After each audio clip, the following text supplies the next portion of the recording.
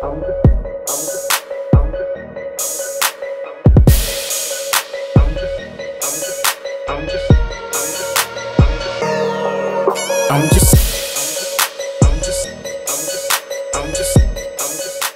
sun is trying to come down on me.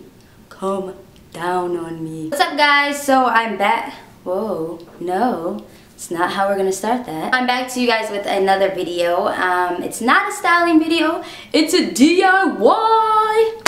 Yeah, why do I always have to be so extra? I have not done a DIY video in the longest, and I want to get back into my creative side. I know you guys like these videos the most. The trend of bucket hats has been going on a lot this summer. I usually see them on a lot of celebrities like Schoolboy Q.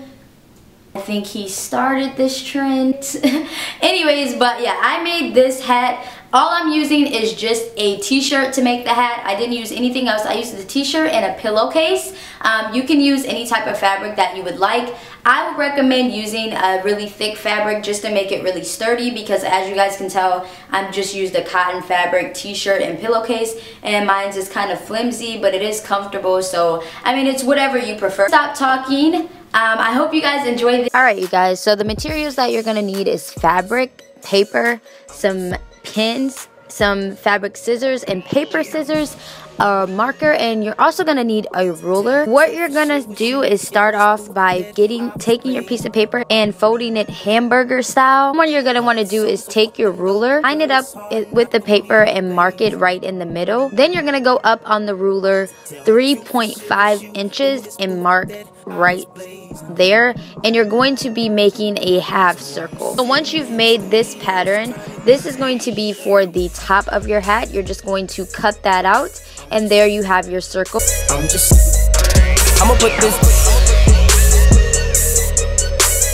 sitting in the studio just trying to get to you. Now you're going to be making the pattern for the middle portion of the hat, and what you're going to want to do is mark this 11 inches across. And on the side, you are going to mark it 4 inches. And you're just going to, I'm just lining it across the pattern. And I'm going to go ahead and cut that out, like so.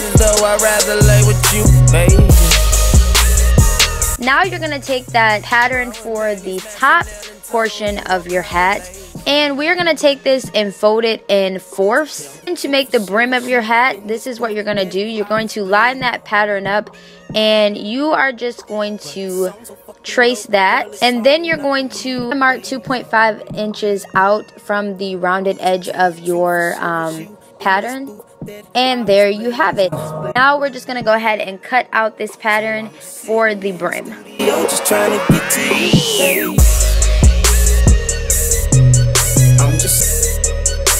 So once you have made all your patterns, now you're going to go ahead and lay them on your fabric. I'm just using an old t-shirt.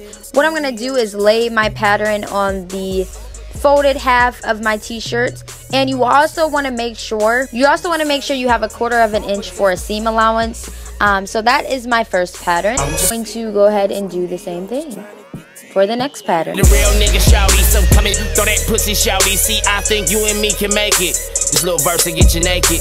See, your heart ain't meant for breaking. Cupid's never been mistaken. See, I've been caught up in the moment. See, my type ain't quite a type.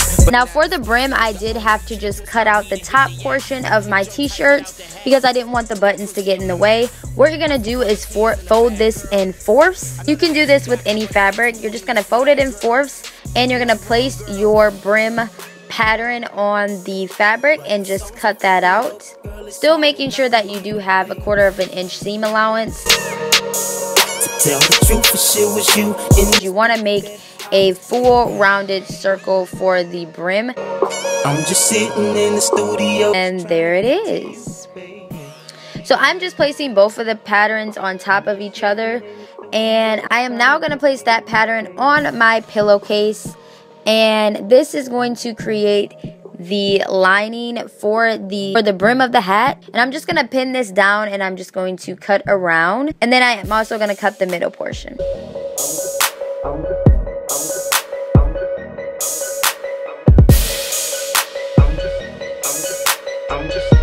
And there you have the brim. Once you get done doing that, all you're gonna have to do is sew the outer portion of the brim. I did mess up on my fabric, so what I have to go back and do for the middle portion of my fabric is cut that down the middle, and then I'm just going to sew those on both sides. Also going to go ahead and sew around the edge of my brim pattern. I am just going to take the top fabric for my hat, and I'm going to take the middle portion and I am going to be pinning those together. I'm going to be pinning those right sides together. It's pretty tricky, but you'll get it, and I'll sew those together. Just going to take the top portion of my hat, lay it on the brim, and I am just going to sew that around, pin it and sew it around. There you have the finished hat.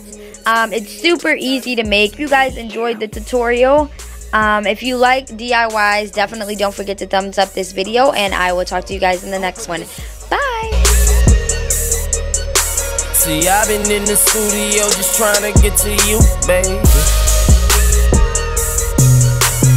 All night laying verses, though I'd rather lay with you.